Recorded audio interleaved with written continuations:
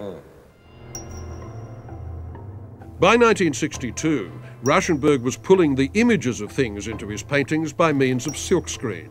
News photos mainly, records of current events, the flux of the media.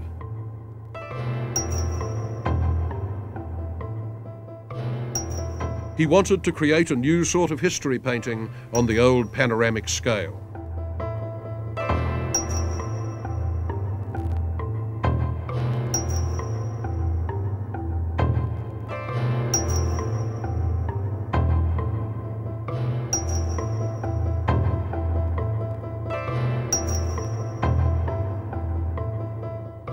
I've been to probably no fewer than a dozen of the Apollos and the shuttle shots.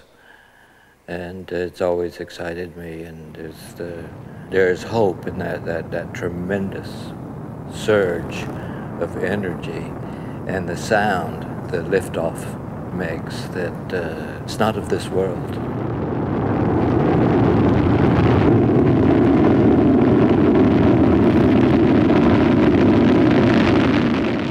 There's a very strong feeling that America is presenting you suddenly with this flow of images which are really, really strong and in some way unprecedented. The space program, Kennedy, all this. Did you feel that you were living in really exceptional times when you were doing these? Well, I had to be aware of that. I mean, I certainly couldn't have done that work under Nixon or nearly anybody else. It's not the dramatic drive and the imagination that's ever reoccurred since that period.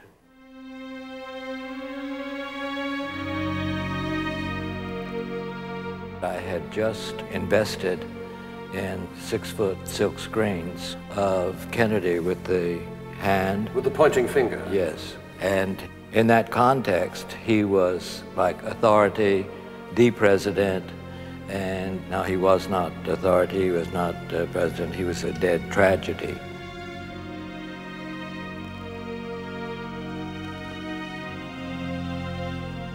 Kennedy's death wasn't only a colossal blow to American self-confidence. It was one of the watersheds from which the present fragmentation of American society flowed. I am happy to join with you today in what will go down in history as the greatest demonstration for freedom in the history of our nation. We shall overcome. We shall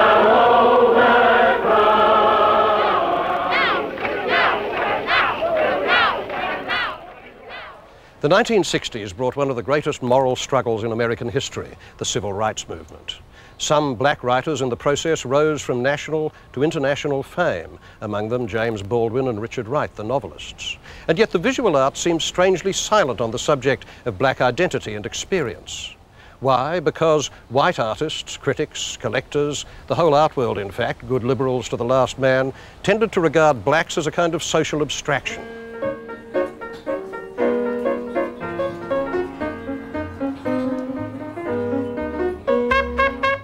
Romare Bearden's collages of life in the South and in Harlem set out to change this. They are among the greatest expressions of African American culture. They belong with the work of Duke Ellington and Earl Hines in music, or Alvin Ailey in dance. As an artist, Bearden was not a cultural separatist, and he never bought the line that art had to be abstract to matter. It could report on its place, its time, its people.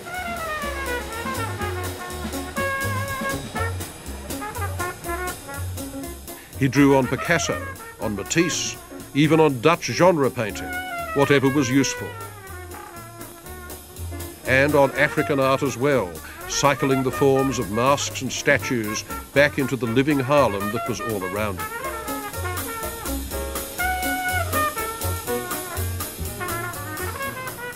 He was in Harlem. After all, the 1920s saw the birth of jazz. And that aesthetic was very much a part of the way that he saw. And he found a way, I think unlike any other African-American artist before him, of representing that aesthetic visually. He found a visual language for an aesthetic which we had experienced mostly in verbal and musical forms through great attainments in African American music. Well, Bearden found a way to encapsulate that aesthetic visually, and his collage technique is the closest visual analog to jazz rhythms and improvisation that I at least have encountered.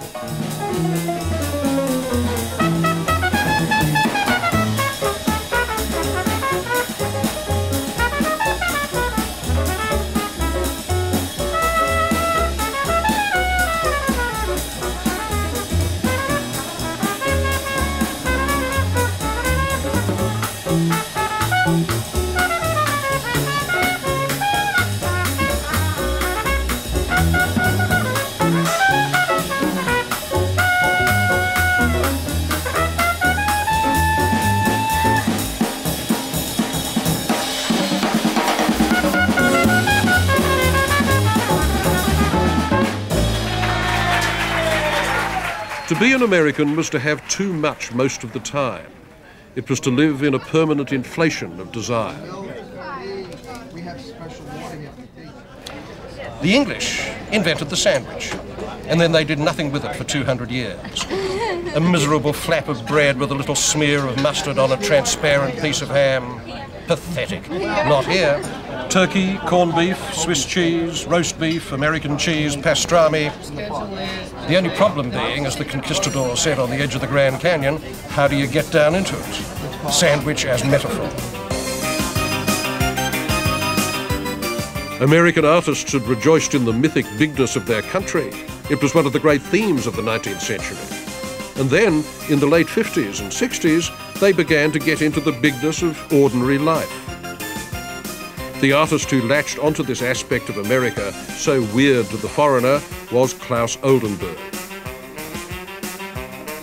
He was the best of the pop artists in the 1960s, and pop art, as Andy Warhol said, was about liking things. I think there are many types of American food, but the sort of food that I was using here was the simpler forms that have a kind of architecture, and they're found in very simplified fast food. The hamburger is a perfectly structural piece of food, and I think I'd almost rather look at it than eat it, you know, but it is fun. It's got 3 circles, and if you put an onion on it, you have even more variation, and then a pickle is even more variation, and so on. So it's very often a structure which is covered with a very textured surface. In 1961, Oldenburg moved into a store on the Lower East Side and began to fill it with things. The store was a parody of an art gallery, nothing but a shop with art in it. Out of cheap, sleazy materials, plaster, rags, shiny paint and junk, he made shoes, shirts, stockings, knickers, all unwearable, all absurd.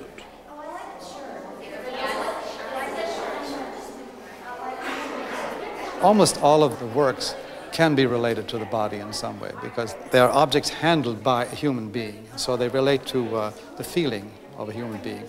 And then they also are imagined, they stimulate the imagination of human beings. So they all the objects refer to human experiences.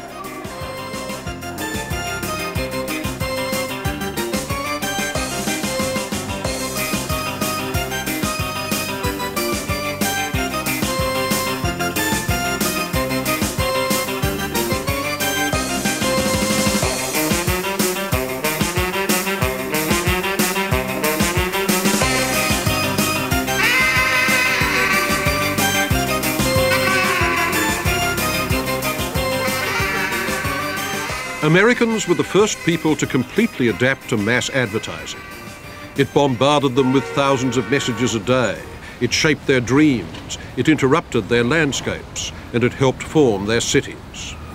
Its monumental form was the billboard, and one artist got his training by painting them high above Times Square. I was working as a sign painter in the Union in Times Square, and I'd paint a huge 60-foot-long glass of beer beautifully, with bubbles and the right yellow and everything.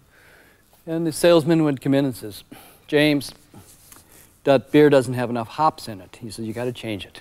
I, "What do you mean?" What do I know from hops? He says, well, make it a little lighter. I made it 1/1000th degree lighter, the whole damn thing. That's good, it passes. Next day, paint an arrow shirt 20 feet high.